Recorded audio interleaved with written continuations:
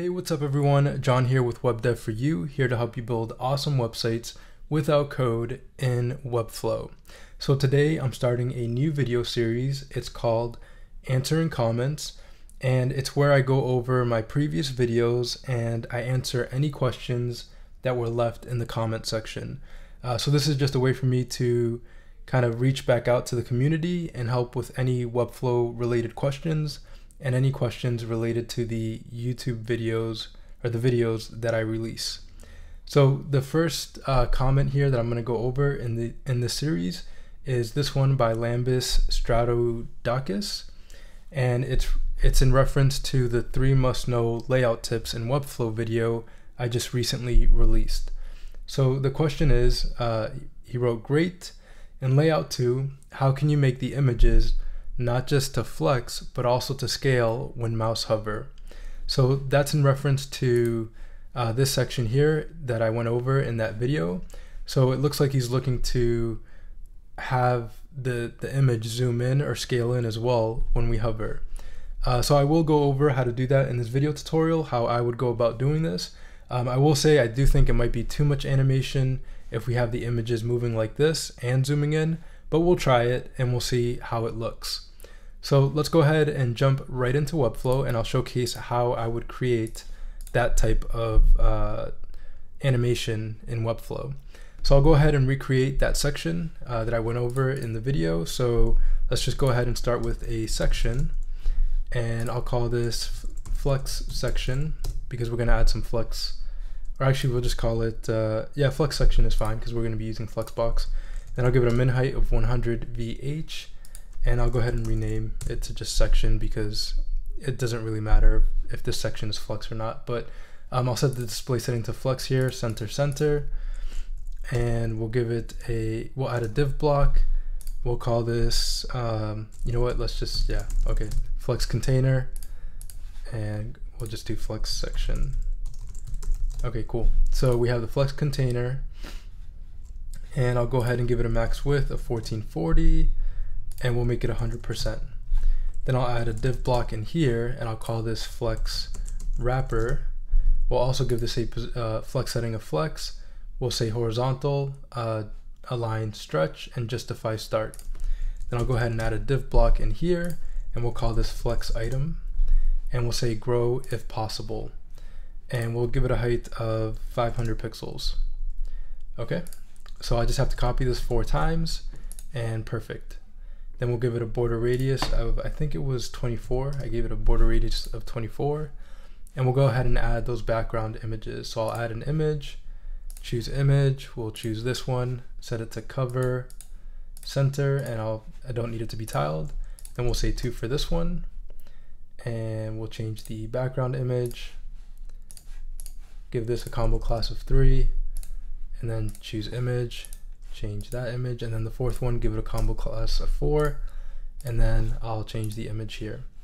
All right, great. And then I'll just give some margin to the left and the right, maybe 20 pixels on the left and the right, and there we have our flex element. So yeah, the reason I was just kind of contemplating giving this a class name of flex section is because I didn't want to confuse anyone watching, like, you know, giving it a class name of flex will affect the flex properties. I could give this any name and then just change the display setting. The flex is just so that I can stay organized and have all the components in this section with a keyword of flex because I'm showcasing Flexbox. Hopefully that makes sense. I just don't want to confuse with the class names there. But yeah, anywho, let's go ahead and add the animation. So we'll select the flex item, go to hover, and I'll say here, I'll go to the 3 dots and I'll grow it to 2, and perfect. Then I'll go to the none state and go to transitions right down here, and we'll go to flex, and we'll give it a duration of 300 milliseconds. So that gives us that effect where we have the image, and it kind of does scale in already because the image is getting bigger, but we can make the scale in even more pronounced, and I think this is what Lambis is referencing. So in order to do this, we actually need to set the flex item to a position of relative and the overflow of hidden. And then inside of the flex item, we need to add a div block, set it to position absolute and full, okay? And now I'm going to, for the flex item, I'm actually gonna remove the background image. So all the background images are removed, and I'm gonna add the background image to this div block we added. So I'm gonna call this flex image, and I'll go ahead and add the image to this div block. So I'll choose the image and set it again, cover and center. Okay, perfect. So I'll go ahead and let me just delete. I can remove the combo class from all of these because we don't need the combo class to the flex item now. And then I can just copy and paste the flex image inside of each flex item. And then we want to apply the combo class to the flex image and then change the image here. So this will make sense in a sec after I've changed all the images. And there we go. So now the flex item, the flex item has a div block flex image, and we applied the background image to the flex image. So now we can add the interaction to the flex item. So when we hover the flex item, we can do something to the flex image. So with flex item selected, I'll go to interactions, click the plus, I'll say on mouse hover, we'll start an animation. I'll click the plus and I'll say flex item hover in. Then I'll select the flex image, click the plus, and we'll scale it, let's say 1.5, and we'll set it as the initial state, and we'll also rotate it. So let's rotate it 30 degrees on the Z axis, so it tilts 30 degrees, and we'll also set it as the initial state. And then I'll just select these two, right click and duplicate, and then I'll scale it back on the X. I'll scale it 1.2 on the X and the Y, and then rotate back to 0. So initially it's scaled in, but then we'll scale it out. So let's see how that looks. Doesn't look great, and it needs to be quick. It needs to be the same speed as the transition, which is 300 milliseconds. So this needs to be 0.3 for the duration, and the easing needs to be ease. Okay. All right, so that doesn't look great, but we do have to set the scale to higher than 1.5 because the image is getting cropped. So it needs to be really zoomed in, and then something like that. So as you can see, it doesn't look great because the image is expanding and also rotating at the same time. So maybe if we change the duration here to, I don't know, 0.6, double the speed. No, still doesn't look great. So yeah, I don't know if I like this effect. It feels too jittery, and I'm sure we could mess with it so it looks better, but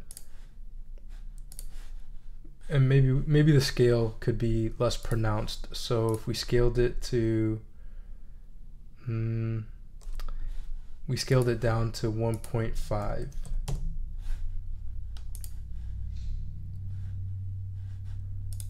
Yeah, let's try that. I'll mess with that in a second. So let's add a hover out animation.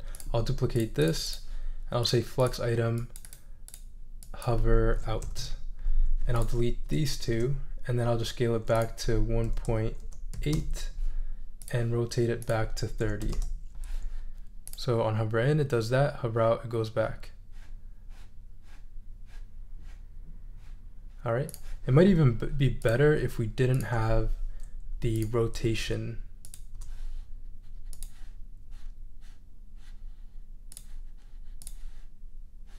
No, it doesn't look quite good there. Yeah, I guess that could work. Let's try it with the other ones, and I'll just say for the trigger settings, I'll say class. So any class with the flex item will have this animation applied. And then because we're affecting the children, or affecting the class and only children with this class, it's going to affect all the images. So if I preview, And that's actually kind of cool. I don't mind that at all. So there you go, Lambdas. Hopefully that made sense what I just did. So I'll just recap really quick what I did here. So we added the section, I added a container just to keep things kind of centered in the site. Then I added a flex wrapper. I could have added it to the container, all these settings, but I kind of wanted to add a wrapper in case I wanted to add more elements per se to the container. So I added a flex wrapper, we added a flex item, and then we gave it a grow if possible setting. So to the flex wrapper, we set it to flex, horizontal, align stretch, justify start. The flex item, we said grow if possible. We copied and pasted 4 times. And then to the flex item, we gave it the properties of position, relative, and overflow hidden, so that we could add a flex image inside of it. So then we added another div block with flex image, and then we added the background image to the flex image, and then we selected the flex item and added the animation. So when we hover over the flex item, we're affecting the flex image, and we made sure that we have class selected here so that our animation was affecting all the images. And for hover in, we just scaled it up to 1.8, rotated it 30 degrees on the Z axis, then scaled it down back to 1.5, and then rotated it back to 0.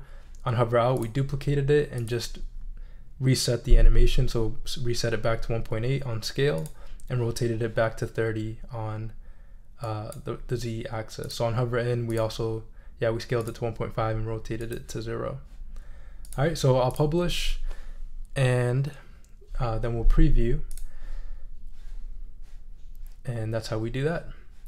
So yeah, I'd say the main takeaway from this is placing the flex image inside of the flex item and making sure the flex item is positioned relative and overflow of hidden, and then the flex image is absolute and full, and then you can kind of animate the image inside of the flex item.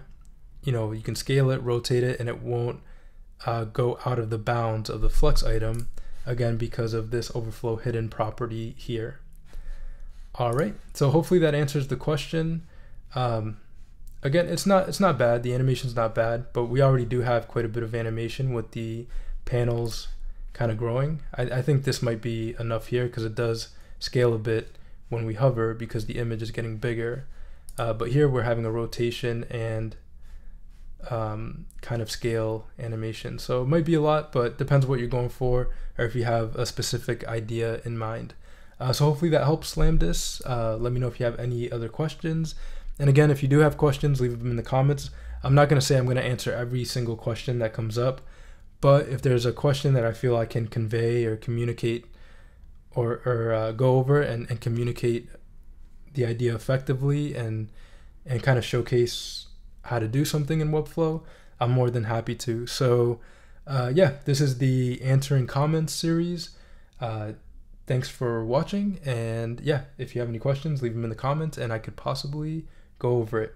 Thanks for watching, and I'll see you in the next video tutorial. Thank you.